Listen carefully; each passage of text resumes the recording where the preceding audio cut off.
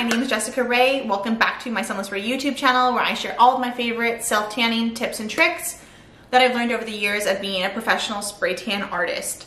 Today I'm going to go over why using a self-tan mitt is so important. So I've been on TikTok and I've been seeing videos of other women using just gloves to apply a self-tan mousse. And I want to demonstrate kind of what they do before I even get into anything else. So they get gloves just like this. These are actually the gloves that I use when I'm spray tanning my clients. They get gloves just like this. And then they'll get a self-tan mousse. This is the Sunless Rae one. Always shake up a self-tanner before using it. But this is what they're gonna, you can see, I also was messing with my self-tanner for photos yesterday. So this arm's way tanner than this arm. But so what they do is they get the self-tan mousse just like that. And then they rub it. I'm gonna get a little bit closer so that you can see. So they'll rub it just like this. And they usually use a little bit more. And I want you to really see like how hard that is to rub it. Do you see how much product that is on my arm? And look how long it's gonna take to blend it. I'm still blending. If I was using a self-tan mitt, this would already be done. Still blending. Okay, so it's on there, but it took a really long time. And if you don't do this application perfectly, you're gonna have a botched tan. It is so easy to have a bad self-tan when you're using gloves versus using a mitt. So I really do not recommend using gloves. You may think, well, I'm getting more use of the product.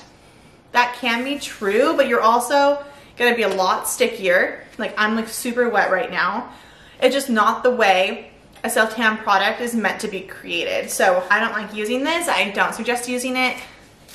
Just way too much room for error and there's really no need for it. Another way that I've seen it done is no gloves. So they'll just use their hand. And this is worse than using gloves because you are risking your hand. So your hand gets tan super fast.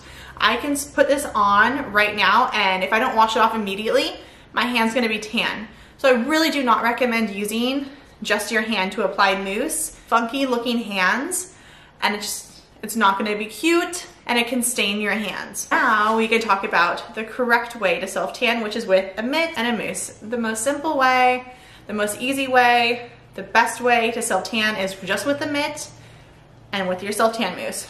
So just apply it just like that. I'm not gonna do like a full body or anything like that, but just like look how easy this is to apply.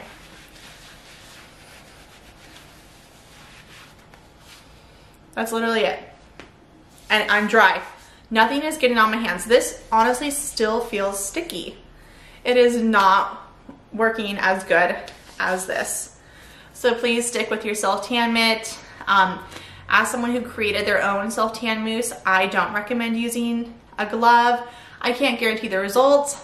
I can't guarantee a streak-free tan if you're using something that's not recommended with the product. So if you want a flawless looking self-tan, always use an applicator mitt. I hope you loved this sunless tanning tip. I share all of my new tips and tricks on Tuesdays and Thursdays on this YouTube channel. Make sure to like, subscribe, and comment below with your favorite self-tanning questions so I could answer them in the next videos. You can follow me on Instagram at JessRaeBuck or at Sunless Rae, and my website is sunlessrae.com.